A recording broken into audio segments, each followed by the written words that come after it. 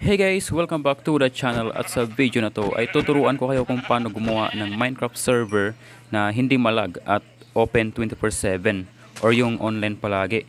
So pwede to sa Minecraft Bedrock or pwede rin sa Java. So depende kung anong server yung gusto nyong gawin. So bago natin simulan, kung bago ka pa lang sa channel natin, don't forget to subscribe and ring the bell para updated kayo sa mga future videos natin. So wag na nating patagalin and let's go! Okay, so mag-join lang kayo sa Discord server ng hosting. Yung link ay nasa description. So yung name ng host na to is Night Host. So pagdating nyo dito ay mapupunta kayo dito sa welcome. So pindutin nyo lang yung tatlong guhit sa taas. So ayan sa upper left and upper left. So punta kayo dito sa information na channel. So asan na yun? So andito yung mga links nila. So kung di nyo makita yung mga link, pindutin nyo lang yung website. Ayan, tapos makikita nyo na yung mga yan. So, pindutin nyo lang tong pangalawang link. Ayan. So, click natin. So, yup. And then, open natin gamit yung Chrome na lang gagamitin ko. And then, click nyo yung login with Discord. At ito na yung dashboard. So, click nyo lang tong 3 lines. Ayan. And then, create server. And so, gagawa natin ng server. So, scroll na lang ng konti dito sa baba. And so, dito natin lalagay yung server name. Kahit anong gusto nyo. Ayan. Test na lang lalagay ko. So dito sa location nga pala is Japan pa lang yung available kasi full na yung India at Singapore. So okay lang din yan, yung Japan na lang piliin natin. Malapit lang din naman sa Pilipinas yun. Yung type, ayan, hayaan nyo lang yan. Tapos dito naman sa RAM, lagay natin 2,000. And then sa disk, lagay natin 5,000. Ayan, and then dito sa CPU, lagay nyo 90. Ayan, and then hit create. Ayan, so wait lang natin, kine-create na yung server natin. At ayan. Meron na tayong server. So, click nyo lang ulit yung 3 lines. And then, pindutin nyo yung password reset. Kasi di pa natin alam yung password natin eh. So, makikita nyo yun sa baba. So, scroll lang kayo ng konti. Eto. So, copy lang natin to. Ayan. Tapos, pwede nyo rin yan i-save sa messages nyo para hindi nyo makalimutan. Ayan. And then, pagtapos nun is AX na natin yan. Tapos, balik tayo dito sa mga link. So, ngayon, dito naman tayo sa pangatlong link. Ayan. Open natin. And so ito na yung control panel ng server. So dito natin ayusin yung server natin. Dito natin i-start yung server. Ayan, nabubulol na ako. Wait lang natin mag-loading. Ayan, so lalagin lang tayo dito. So yung username or email. So yung email na ginamit nyo pag-register sa Discord, yun yung lalagay nyo dito. Ayan, so lagay ko lang yung email ko. Ayan, tas dito naman sa password, dito natin ilalagay yung kinapi natin sa dashboard kanina. So yan, paste ko lang yan dyan. And then log in. So complete lang natin yung verification. So traffic light, ayan. Verify. Okay, wait lang natin mag-loading. At ayan, ito na yung server natin. So pindutin lang natin yan. Ayan. So dito natin i-start yung server. So offline pa siya sa ngayon. So gagawin natin is pipindutin lang natin yung yung start button. And so yung kulay blue. Ayan, start. Okay, wait natin. Ayan, starting na yung server natin. So, wait lang. And, teka, ba't ang tagal? Ayun, so starting. So, sundan nyo lang yung gagawin ko dito. Or depende kung gusto nyo ng Java server, pinutin yung number 1. So, gusto ko yung Minecraft Bedrock. So, ito yung nasa number 2. Minecraft Pocket or Bedrock.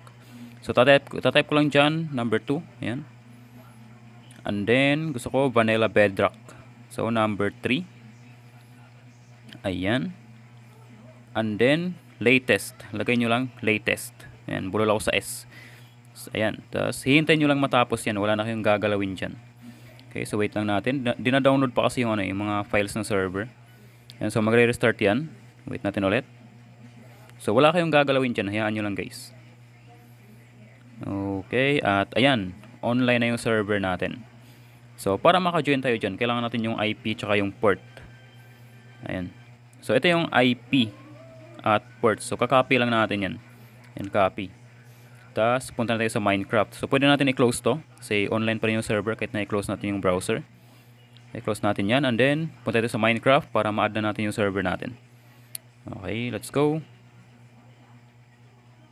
Okay, sa next video is tuturuan ko kayo kung paano ayusin yung server. So, for example, paano mag-whitelist, paano maglagay ng mods at add-ons, paano ibahin yung game mode, paano mag-OP, etc. Basta lahat ng lahat ng dapat yung malaman about sa server na to. Tuturo ko yan sa next video.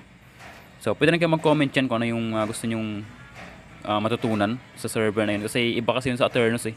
Kasi yung Aternos, ano na yun eh. For example, naka-set up na talaga yun. So gagawin mo na lang is start yung server. So medyo mas mahirap yun sa panel na yun. Kaya gagawin ko na lang ng separate tutorial. And so punta lang tayo dito sa sa servers. And then server name, maya na yan. Yung IP muna, yan, paste ko lang yan dyan. Tapos itong number na to, tanggalin natin yan kasi ilalagay natin yan sa port. Ayan, so dito natin lalagay sa port 2603. Ayan. Tapos server name, kahit anong ilagay nyo, okay lang yan. And then save. So ito na yung server natin. So medyo okay naman yung ping. Ayan. So try natin mag-join. Okay, wait lang natin. Ayan, locating server. Okay, so ayan, andito na tayo sa server natin. So para maka-join yung mga friends nyo is ibigay nyo lang sa kanila yung IP at port. So di pala naka-on yung whitelist dito by default. So sa next video, tuturuan ko kayo kung paano i-on yung whitelist at kung paano mag-whitelist ng player. So ingatan nyo na muna yung IP nyo para walang maka-join na hackers. Baka masira yung server nyo, sayang naman. Ayan, so di naman malag, ayan, napaka-smooth, walang delay. Yun o. Okay, let's go. So 24/7 to and then Asia location yung node or yung yung location ng hosting nasa Japan. So malapit lang yung sa Pilipinas kaya ganito, hindi siya gaano malag, hindi mataas yung ping natin. Kasi ang dami din tatanong about doon, bakit daw sa Aternos pulang-pula yung ping pero sa ibang server hindi naman. So sa hosting kasi yan guys, mas malapit sa yung hosting, mas mababa yung ping na makukuha mo. Uy, nahulog yung manok. And so, okay naman yung host. Okay naman yung server. Hindi siya malag. And try ko magpa-join dito ng ilang players sa next video para matest din natin. So, yan. Hanggang dito na lang yung video natin. And thank you so much for watching. Hopefully is nagustuhan nyo yung video natin ngayon. So, bago kayo umalis, please hit that subscribe button.